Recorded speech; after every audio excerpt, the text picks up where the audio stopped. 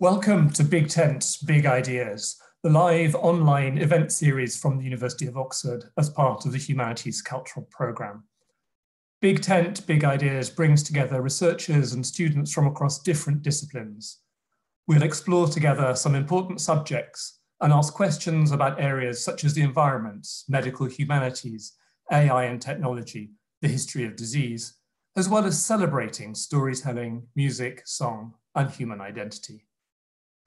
We're bringing you this event programme online whilst we're all distanced from each other, and we hope that you are all safe and well during this difficult time.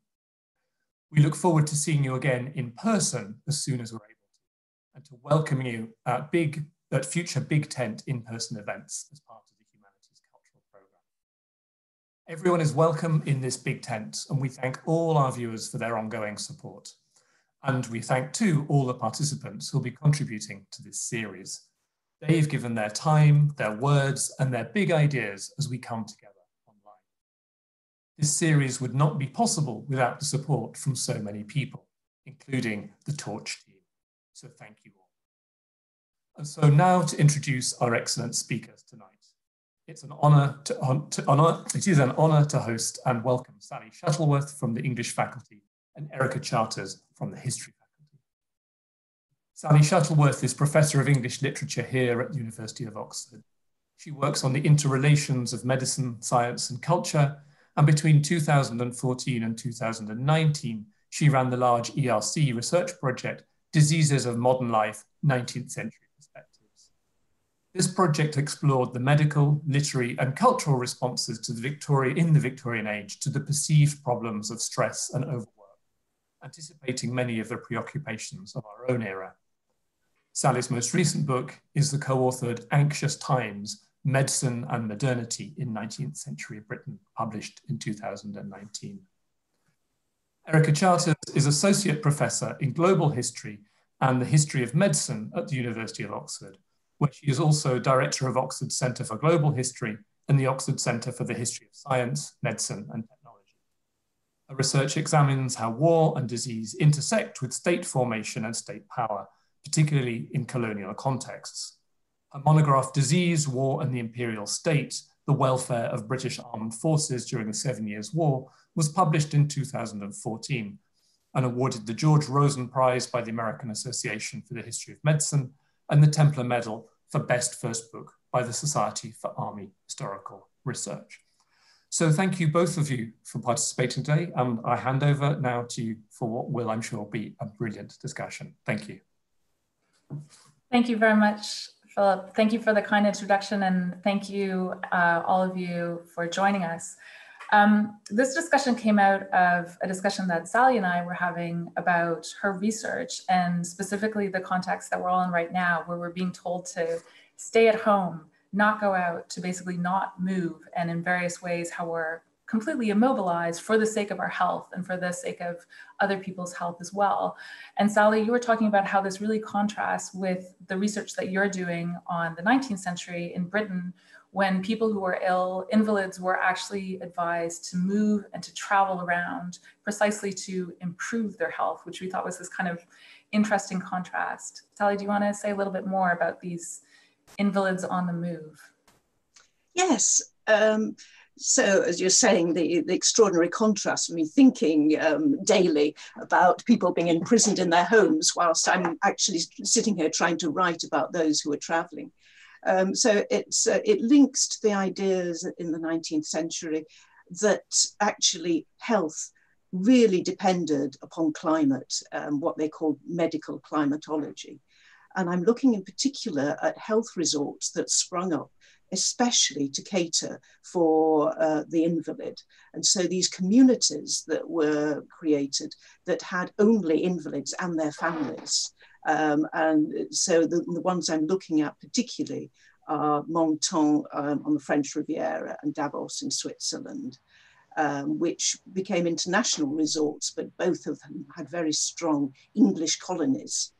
And so I'm looking at the whole ideas of why it was that they thought you should travel, and what sorts of treatment, and then the whole interrelations of these communities that are focused entirely around sickness, which is in many ways what we're experiencing now, I think, because all our news is utterly dominated by COVID. And it seems to me that the ways in which people were thinking in these resorts was also very similar to how we're experiencing the world now, as one dominated by forms of disease. But I should note that the diseases where you had to travel were not something like smallpox, but rather tuberculosis or consumption, as they called it, or other diseases such as overwork, which I'm rather fond of, particularly for professional people. And then other diseases such as the clerical sore throat, which is a wonderful invention of the 19th century. My sense is that probably many people will have heard of these places, these kind of health resorts, these health spas through literature, because my sense is that in 19th century literature, you have a lot of references to this notion of the invalid traveling the location. So it's almost a kind of trope, but also that there's some famous individuals. So can you give us a few examples of who we might know, what we might recognize in terms of this notion of traveling and going to the health resorts in order to improve one's health?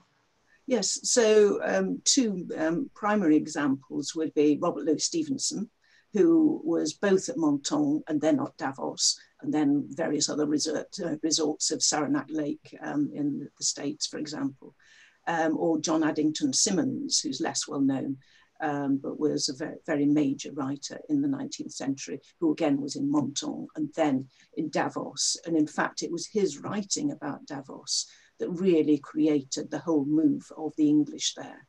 And I think that the whole Davos phenomenon now is actually arising from the whole intellectual and sort of literary enclave that Symonds created for himself whilst he was in Davos, because he lived there for 16 years.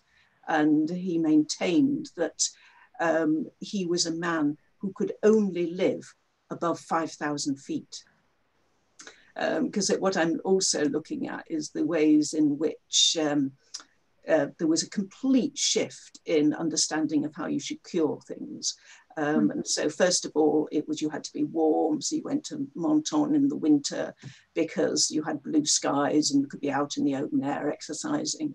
And then suddenly, almost overnight, it shifts and you have to go to the Alps in the winter and be frozen to death, or not to death, to life.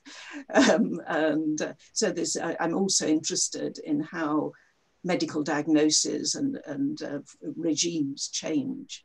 And they're two of the prime examples, but there are all sorts of others. And then literary references to going to Davos or to Menton. Another famous person would be Catherine Mansfield in the 20th century, who was at Menton. I mean, I'm interested, I suppose there's two things that kind of crop up out of this, because one is thinking about the role of doctors in the service. So do you wait for is your doctor prescribing you to go and travel? Are they the ones who are actually controlling this? Or how much is this actually up to individuals who I'm guessing might have strong preferences for where they'd like to spend their time, especially if it's seen as part of a kind of cultural or literary personality to go to these places?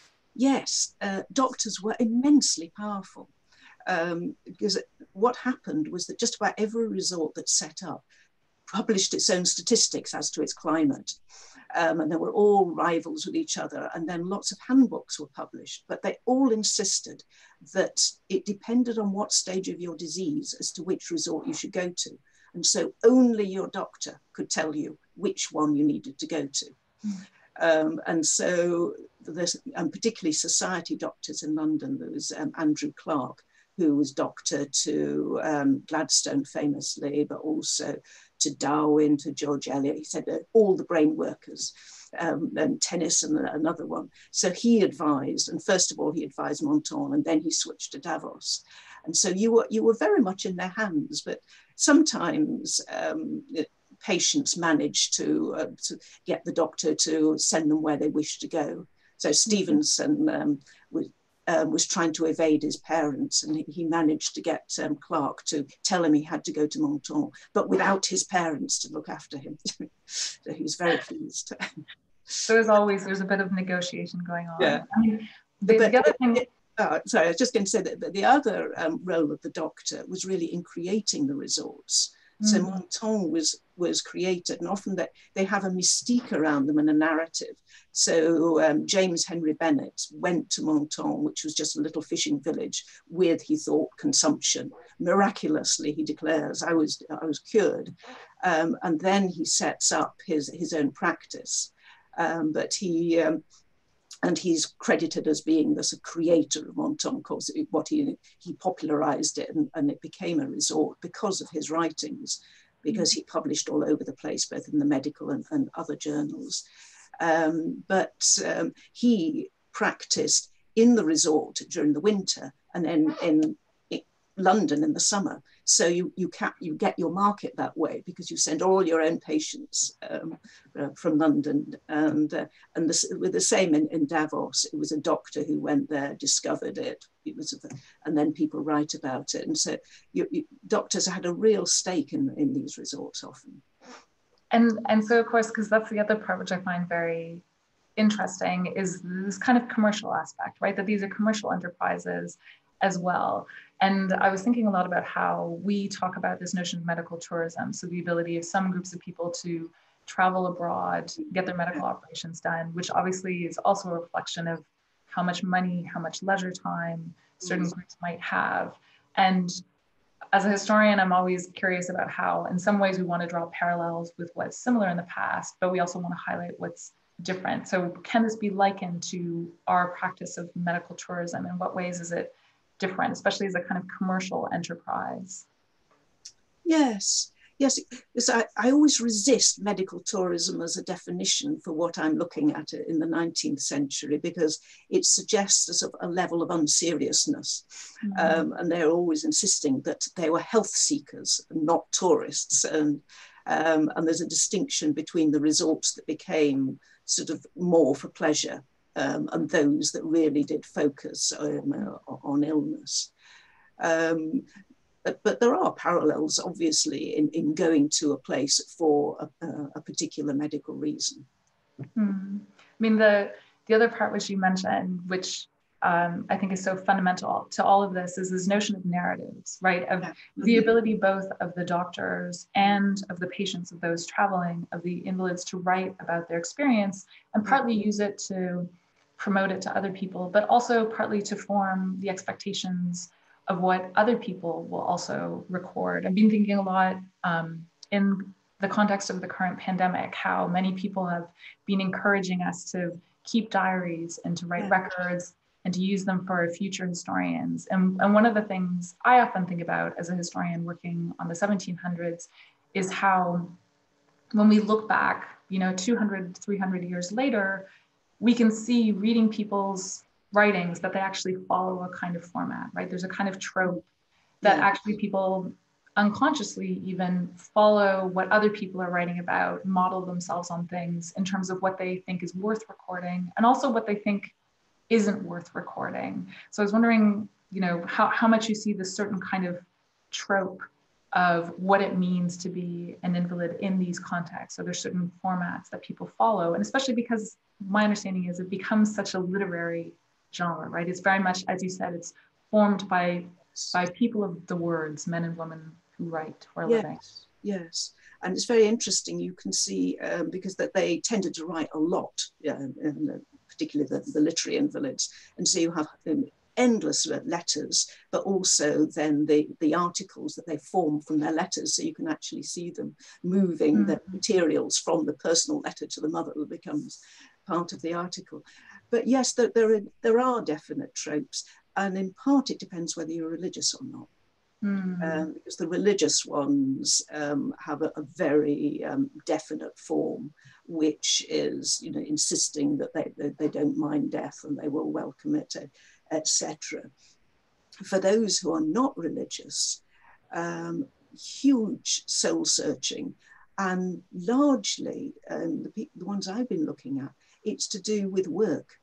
and it's whether you've really justified your existence yet on earth. And so constantly going over sort of what more they should do. And there's some wonderful examples actually of the ways in which they would often keep working right until day of death. There was the historian J.R. Green, who, and I should say that many of these invalids, it was 20 years in the dying, in the sense that they had the condition and it came and it went, but they were living with it and trying to frame their life around it, or not around it if they could, for that length of time. But Green, so struggling over and over, and then in the final year, when it became clear that he really was dying, he was writing a storm. So for us, academics sitting here at the moment, thinking, oh, I should be writing. An extraordinary example, because so he had his wife, bring all the books to his bedside, and then he'd dictate. And as it became clearer that he'd only got a week to left, he said, just give me sleeping drafts every night, because I have work to do. And he continued dictating, even though his poor wife, she got some strain in both of her wrists, attempting to keep up with the words that were flowing out. So extraordinary examples. But also, it is very, very moving seeing the response of the relatives as well to how you cope with a loved one at this point. Yeah, I mean, I often think as a historian, what's interesting is, of course, there's long periods of history in which ordinary people didn't write. And not only because they weren't literate, but because the notion that you would keep your kind of daily experiences as being useful, it just wasn't assumed to be something that was significant. And again, within history of medicine, I always thought it was very interesting that with the rise of social history in the 1960s and this kind of notion to get away from just looking at great men and great women at political institutions, and then instead to look at the experiences of the everyday. And you see the same movement that happened within the history of medicine to try to access the patient experience rather than just thinking about doctors and rather than thinking about scientific achievements, to think about what is it like to actually have the experience of illness. But then I also find that historians have this constant debate about whether you can ever access what it means to be a patient and to suffer from something beyond the medical framework that's already set up, right? Beyond these kind of assumptions. Yes, well, you see people constantly trying to cast their own lives in light of what the doctors are saying and the new treatments that are coming out and how they would orient themselves. Particularly if you've gone from sort of being coddled, as they said, in the winter garden of the South, to being expected to sort of be in the cold all day and night. And so the constant sort of processes of adjustment. But in terms of the sort of the writing from below and sort of getting at sort of the more working class figures, for what I'm doing, there's very little, because it was mostly the wealthy or the middle wealthy who travelled. And although they had charities for the indigent poor, or consumptives, etc., these were not really the poor, I wouldn't say. And so it's not until you get the sanatoria coming in at the end of the 19th century that you get working class patients. And I haven't gone that far, but I think it would be an absolute treasure trove to look at the writings of the letters from the various sanatoria. So can we talk about what people were actually suffering from? Because I think this helps us also to think about types of diseases, as you've said, tuberculosis. So what actually are these diseases? And also, what is the theory of causation in terms of why people have these diseases? Yes, so to start with tuberculosis or consumption, until 1882, when Koch discovered that there was a bacillus causing it, there were various theories, but one of the dominant ones that it was simply that it was hereditary. And so it was in the family. And so I was quite astonished to discover that there were lots of books saying that if it was in the family, it was your duty to send your child or to take your child to another climate in order to prepare them for entry into the British climate. Mm. And so several years should be spent in Davos or Menton, or you should take a boat and go right around the world in order to experience the sail journey or on the sea. So the sense that to be an invalid, you didn't actually have to have any symptoms, but it's just this fear that you might suffer. And again, so our experiences now is really helping me understand, I think, what it must have been like to live in that fear, nothing showing, but the possibility there. And so you move heaven and earth to actually make sure that your children could actually survive. But the other element then of TB was also that it was, Bennett described it as a disease of debility. And that's how it got then linked to overwork. Because anybody who was seen as, sort of working too many hours, too long, or as a woman actually doing more than you ought in terms of thinking, you could actually then suffer and so have to be sent away. And I'm divided on this because, as I say, I like the notion of going off for 6 months because you work too hard. But there is also the worries about malingering. And that was... came very much with the idea of the clergyman's sore throat or dysphonia clericorum, as it was called, which was really described as giving too many sermons and therefore weakening your throat. And there was a lot of skepticism about this, but I have to say that every resort is described as having lots and lots of clergy. So clearly they took advantage of this notion that sore throat. And in Trollope's Barchester Towers, the Reverend Vasey Stanhope, who's meant to be, I think, is the canon in residence of the cathedral, is never in residence because 10 years ago he'd had a sore throat, but now he's famous for his collection of butterflies from Italy. I'm always fascinated how, of course, there's these different types of diseases, not only according to how they're transmitted, so whether or not people think they're contagious, but as we're seeing right now, this difference between what we classify as an epidemic and an endemic disease, right? And this, I was thinking how the epidemic that's ongoing right now and the discussions we're having about, is it worse than flu? And I think also people's recognition that maybe we don't talk about the numbers of people who do die from the flu each year is this kind of reminder that, of course, the opposite of an epidemic isn't no disease at all, but it's rather endemic diseases, right? Yeah. So these diseases that a society lives with, even though it causes very high death rates. And I was struck thinking about how in some ways what you're discussing is the society that's come to accept a certain kind of disease as being just part of it and has kind of built up cultural practices around it or different practices around it. Because of course, this is the same period when you have cholera, which is very much described as a foreign epidemic disease coming in with quite violent, striking symptoms, which people are very worried of. But of course, over the long period, more people are dying from these endemic diseases, fevers, tuberculosis.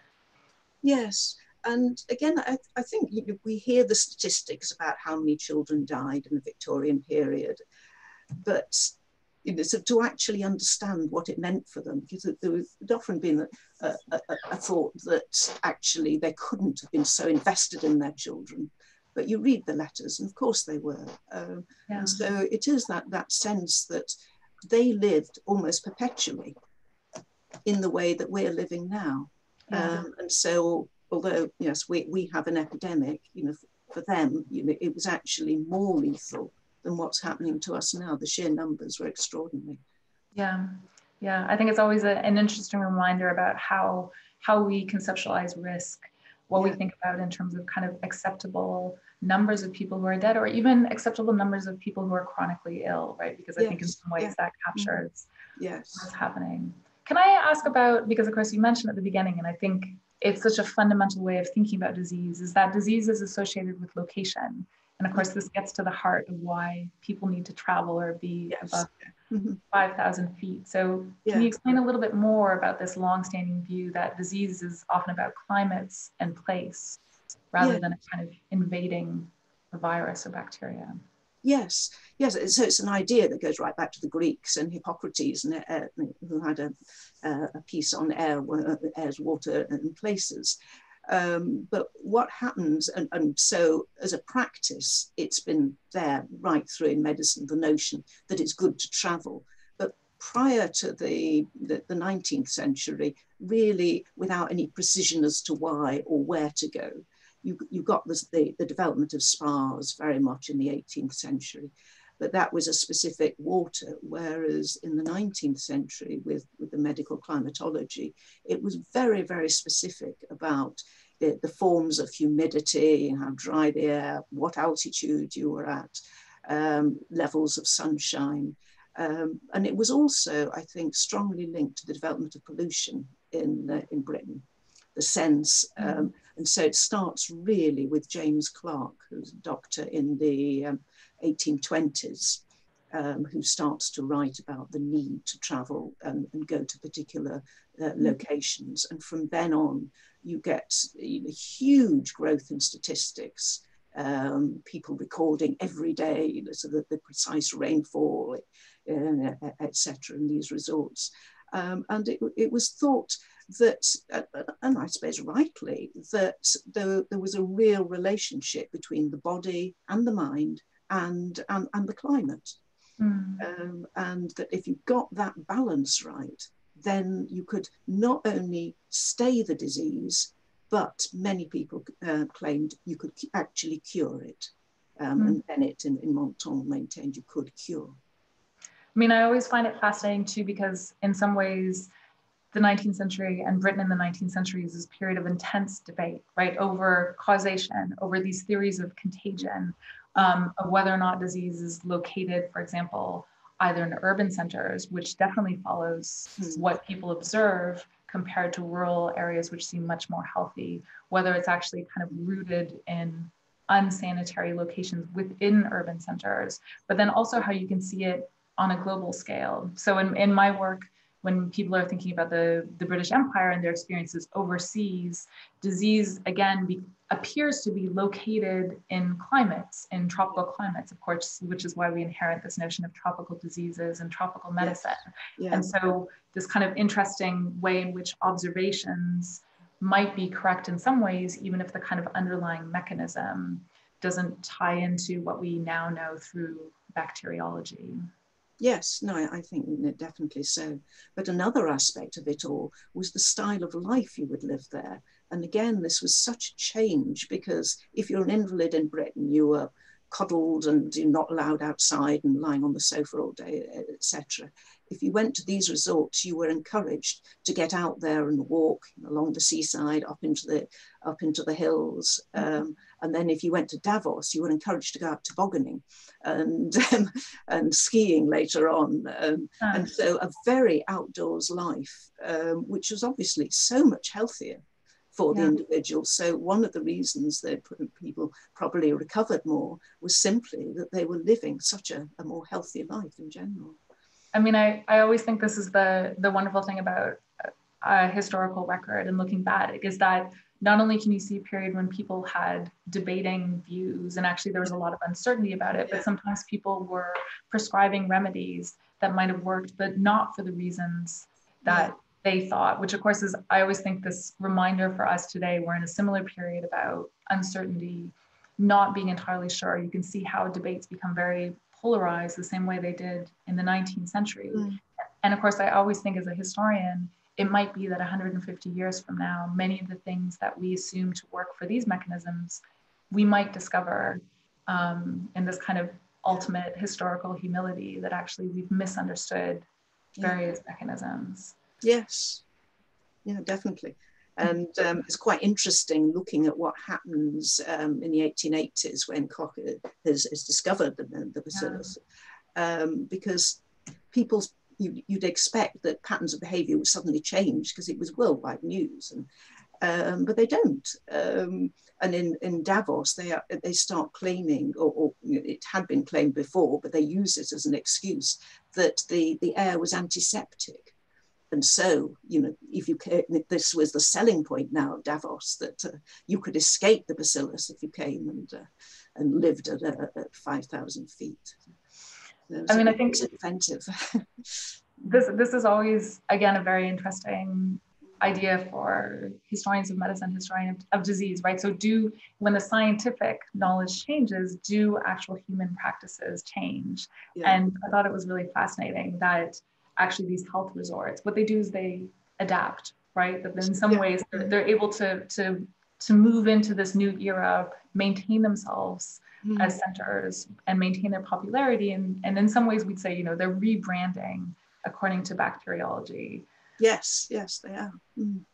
It reminds me also, I think very often, because I work on the history of disease, people assume that I just look at the kind of bacteria or something in the past, but actually what fascinates me, and I don't know if it's the same for you, but what fascinates me is how disease is really inseparable from human activity, right? So in the same way, when we think about the current pandemic, a lot of what we're discussing is the way human activity, cultural practices, handshaking, the kind of everyday gestures we have are actually what's responsible for transmission patterns.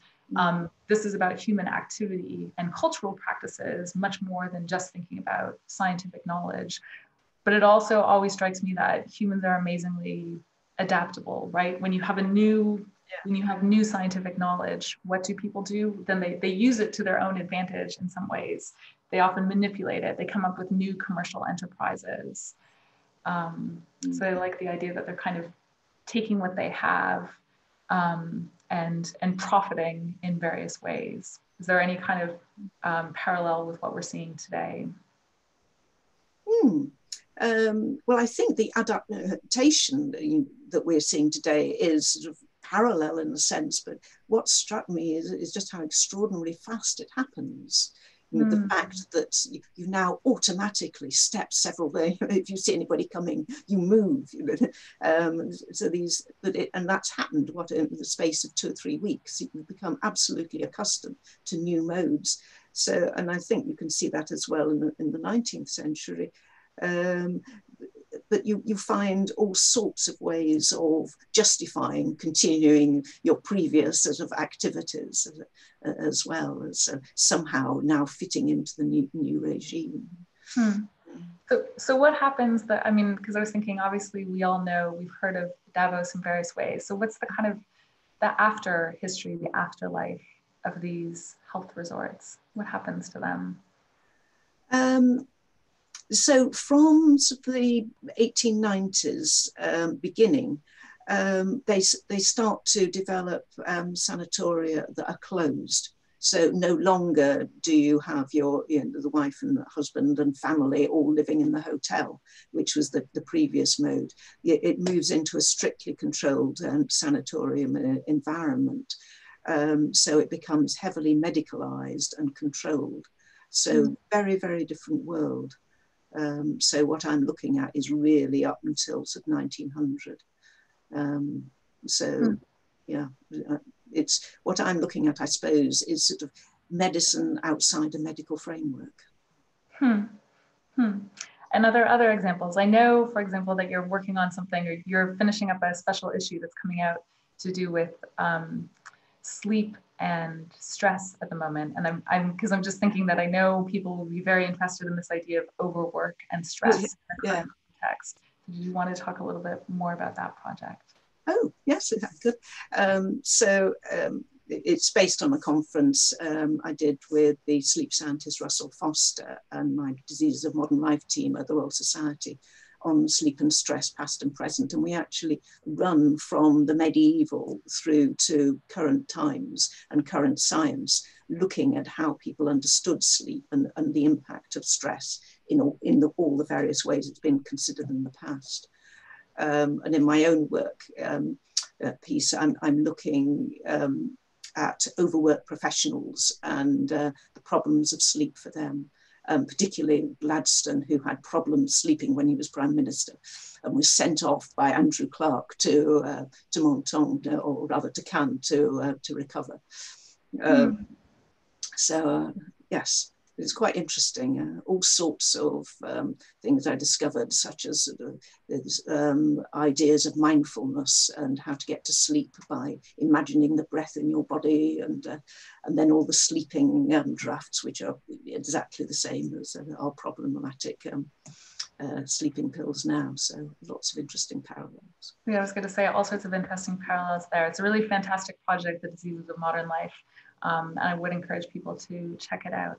I think we now have time to start opening the floor to questions, as one does in a live event. And Philip, you're able to take us through that. I am indeed. Thank you, Erica. Thank you, Sally, for that wonderful discussion. And I certainly enjoyed this imaginative journey into the past and into different places. And I know that people watching have had wonderful questions as well. So I wanted to bring together a series of questions we've had. One had been about class, which you touched on a little bit, about how much access was there for the working class to these kind of institutions. But it leads to another question, which is actually one about gender. And is there a difference in the way that men and women are treated? Are there distinct gender differences around the kind of illnesses that are presented, described, diagnosed, and treated? And how much, finally, does this actually relate to questions of leisure and lifestyle, as well as actually sort of strictly medical questions? So one listener was asking about how does this relate to things like the Grand Tour and questions of tourism. So I've smooshed together sort of 3 different questions there, and hoping that you might be able to run with something in those. Woo, right, I'll start with class. So yes, you're right that I'm looking really at sort of middle class upwards. But interestingly, the backlash against this form of travel came in the 1890s, when doctors in England started arguing that this is really unfair, and actually you don't need to travel abroad, and you could create your own sanatorium in your back garden, if you have a back garden. And that led to you've maybe seen these sheds that people had with revolving platforms, so you could sit, even in the rain in England, and actually be outside. And that's linked then to the development of the sanatoria, which did take working class. And as for gender, yes, real differences. So the overwork was really meant to be for the male, sort of be he a banker or doctors very much believe that they've suffered from overwork, and others. For women, it was thought, well, there was quite a lot about the modern woman, and the wonderful novel by Beatrice Harraden that people know of but have never read normally, called Ships That Pass in the Night, that's set in Davos. And that's a modern young woman who's done too much thinking and studying and attending political meetings, who gets worn out. So that's another trope of the sort of figure that could be there, but also the whole idea of uterine pathology, and that you're worn out by your mere reproductive system. So those were other worn out young women was another category that you'd find. And then, sorry, what was the final bit here? It was about the relationship between sort of medicine and illness and leisure, and the idea of... Oh yes, on the ground. When you say Monton, I think of a lovely place in the south of France, yes, with gorgeous trees and a very agreeable climate, but you've taken us through a medical history of it. Yes, yes. So there is a link to the Grand Tour, but I think we have to be careful to differentiate. Some people who went on the Grand Tour actually went with their physician because they were ill, but mostly it was tourism and education. Whereas the places I'm looking at tried absolutely to say, we are not for that sort. There was a phrase they used, you are health seeking, not sightseeing. But nonetheless, a lot of the memoirs of the professional men who went there have said, this is rather wonderful because it is legitimate idleness. So I am allowed to be here by the seashore and see the olive groves and the blossoms and not work, but it is legitimate because it is medical. So it was, I was quite interested in the way in which medical authority is used there to justify, often for these people who can't stop themselves working. So there's the Baptist minister, Charles Spurgeon. He went to Menton for, I think, sort of 12 years or more before he every winter before he died. But whilst he was there, he sat in Bennett's garden and dictated sermons all day long. So there's a sense that it's idleness and it's beauty, but also you've got to make sure it's work as well. Brilliant.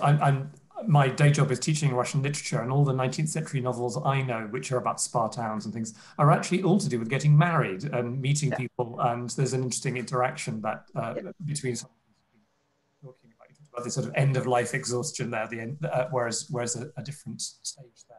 I've got a couple of other questions which have come in around sanatoria, given that that's something we've been talking about. Someone has asked, writing from Saskatchewan or writing about Saskatchewan, what actually happened to those buildings and those institutions? Have they survived in any form, or what's happened to them physically or culturally? And someone has also asked, in fact, a couple of people have asked, what about the locals and their reaction to these incomers, given that they're coming with medical conditions, some anxiety about this? So there's a whole group of questions that have come in. Yes, so the buildings, so Saranac Lake, virtually the entire town, because there are a lot of individual cottages, has been preserved as a sanatorium, so you can go and see them as they were. Others get repurposed as hospitals, and there are quite a lot that are just mothballed.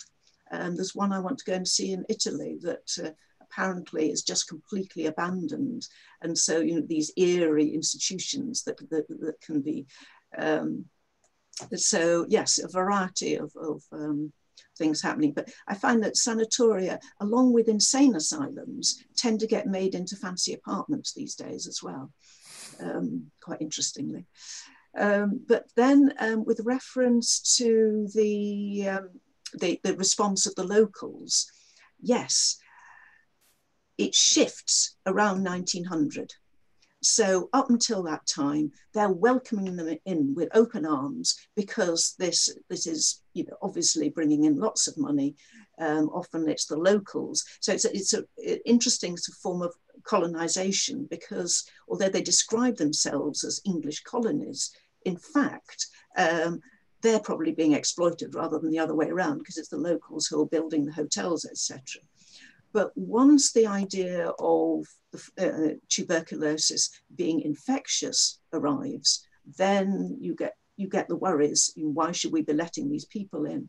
And I've just been looking at ships' diaries for invalids going out to Australia and New Zealand, and up until 1900, it's yes, come. And then suddenly the ships are turning up and the locals are saying, no, we're not going to let these ships in. Again, a real parallel with what's happening now.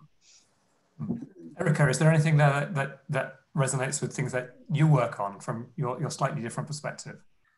Well, mine, I have to say, is a little more grim. So I work very much on disease during war, so I tend to look at soldiers and sailors. And one of the interesting things is, even in the 1700s, because a lot of it is about European wars that are being fought in the colonies, you still do see this association, which is very much confirmed through observation, that there's more disease in foreign locations. And so you actually do get, even in the 1700s, discussion about sending usually officers back home for what they call a change of air, back to what they see as being a more temperate climate, in the hopes that that will cure them. But then you also see this being done for soldiers and sailors. So there is this notion of the kind of, again, like Sally was saying, this very long-standing tradition of disease being associated with locations and with climates, not so much with thinking about it as a kind of what we now think of in terms of bacterial invasion and particular practices. I think, as people have said with the question of leisure, what I find very interesting is, for my time period, because I'm looking at very common people, especially when we're thinking about soldiers and sailors, just having a rest in a hospital is a kind of luxury in some ways. And of course, it's one of the things I find very interesting when we're doing history of medicine, is what I'm often looking for in the record as an example of medicine isn't so much a kind of therapeutic in terms of vaccines or drugs,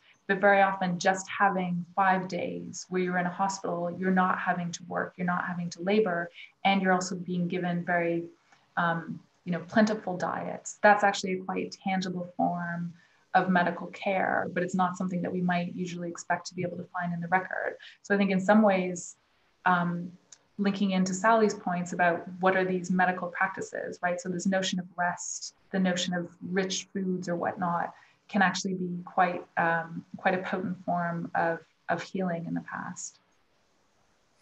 Thank you both. Now, a couple of questions have come in on a sort of religious, spiritual topic, and we've had the parsons with their sore throats. And one of the questions was, is there a connection between sort of physical treatment of the body and questions of sort of moral regeneration and moral capacity to and ideas inherent about sort of character and soulfulness or character?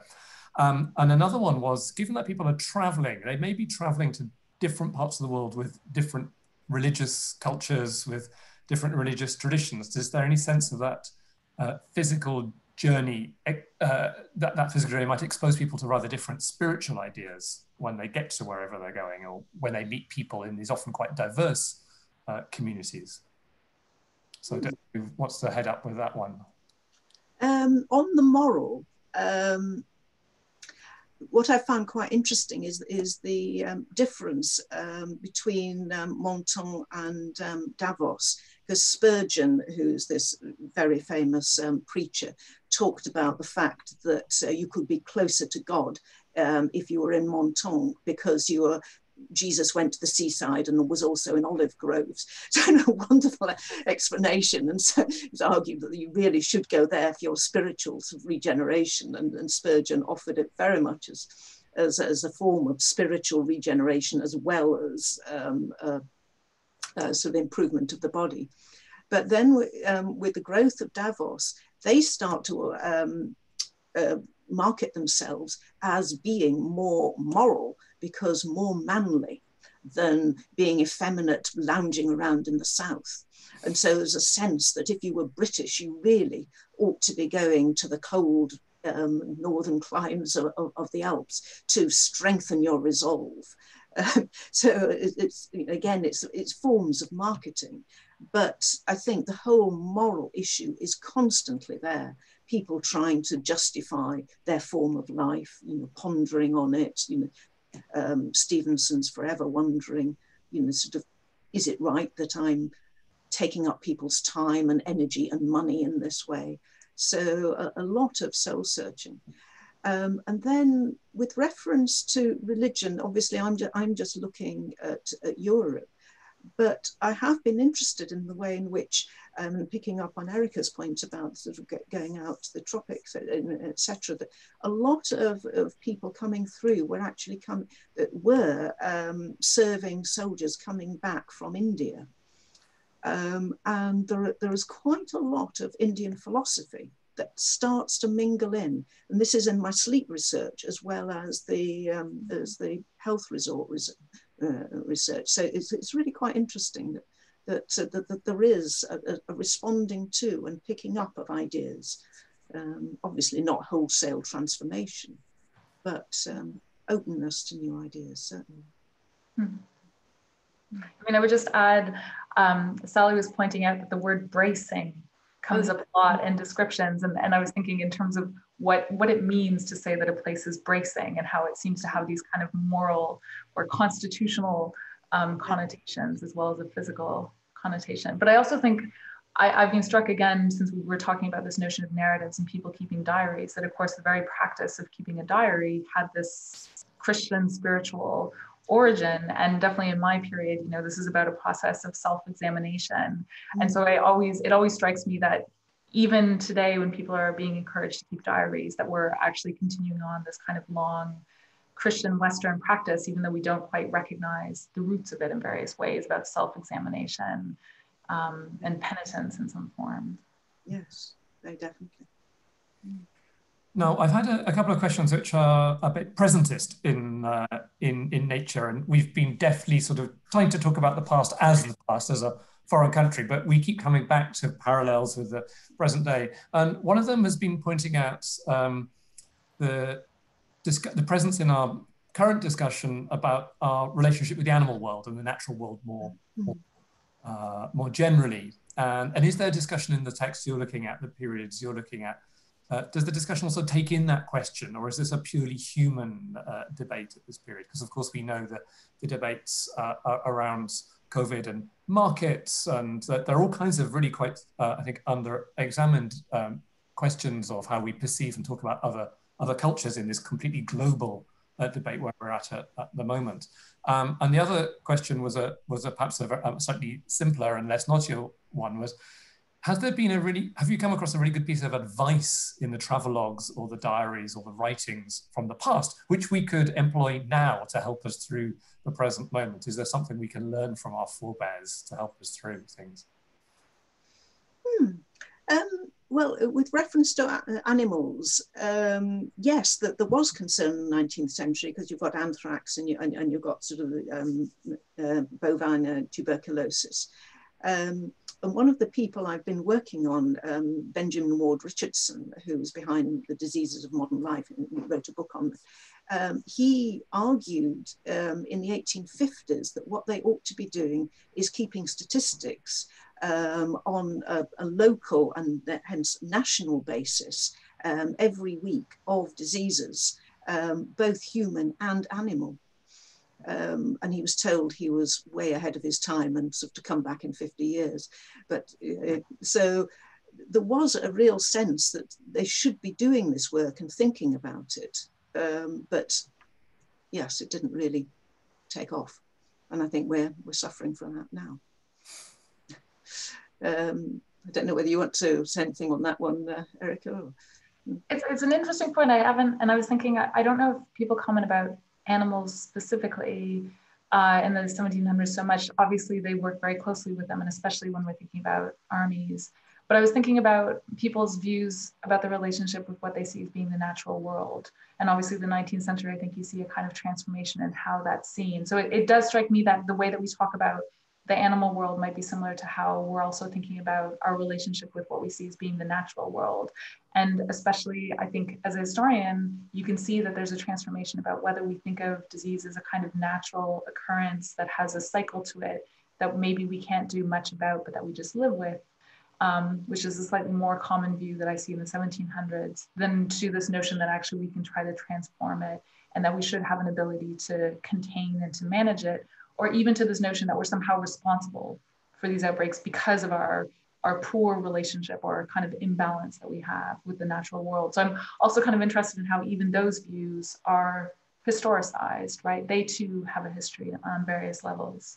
And I suppose thinking about that, there is the human and then there's the natural, the environmental, but then there's the interesting sort of blurred gap between. And so someone has talked about lap dogs, and I'm thinking of kind of exotic pets in cages around the place, and the interesting way that we bring the natural world in and commodify it.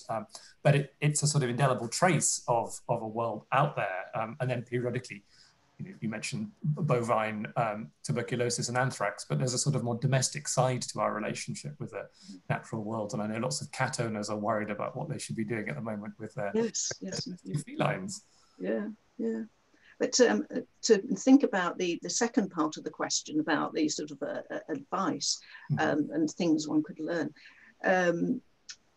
there was a real emphasis on the beauty of the natural landscape in these places, and how one of the curative forms was actually just going out into that beauty and responding to it.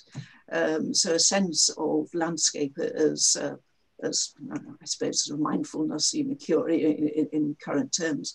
But another piece of advice that or desire that they had that I really think we should not have forgotten is the suggestion that all hospitals should have gardens, that people should be able to be wheeled out into the gardens. And Paxton, actually, Joseph Paxton, who did Crystal Palace, he suggested that all hospitals should have a winter garden attached to them, so that all patients could you know, take the air and be surrounded by natural plants, which is a wonderful idea, I think. And you actually see it, what's interesting is you see it in the British Army and Navy, even in the 1700s, that there's a recognition both that gardens are useful, especially because they're worried about things such as scurvy. So they know that fresh things in general are much better. So what I kind of find amazing is you can see even from early on that throughout the empire, you see soldiers planting gardens everywhere for the produce, but they're very explicit that they also think the very activity of gardening as a kind of exercise, a regular discipline, also leads to their health. So I've been struck by how, and I've always been curious whether it's a kind of long-standing British tradition, because obviously to me, there's been a lot of discussion in the current epidemic about people's gardens, who has access to gardens, so on and so forth. So both the product of these gardens, but also the very activity of gardening as being crucial to this notion of health and stability. Yes, and in parallel with the discussion about opening up gardens and playing fields, etc. at the moment, again in the late 19th century, they did argue rather hopelessly, I think, in the sense that London squares that were closed off should be opened up when the rich go away, only when they go away. And also as a movement for window boxes for the poor, in the sense that these things do really matter. An impact on health.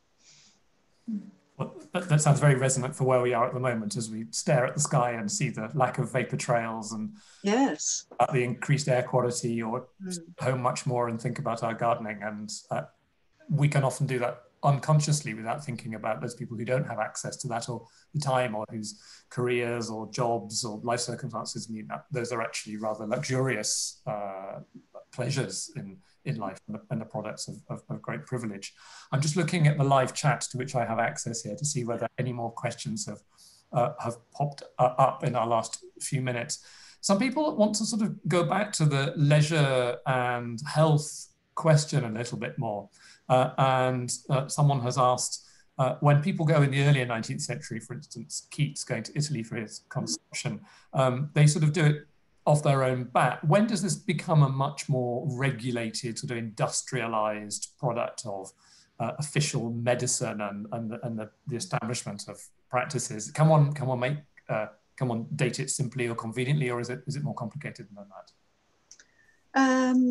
Well, it starts in the 1820s, but really I think it's from the 1850s onwards, when you get all the guidebooks with the specific, sort of statistics for each place, and doctors who are specializing particularly in where to go. And also, of course, as soon as the railways come, it makes it so much easier for people to travel.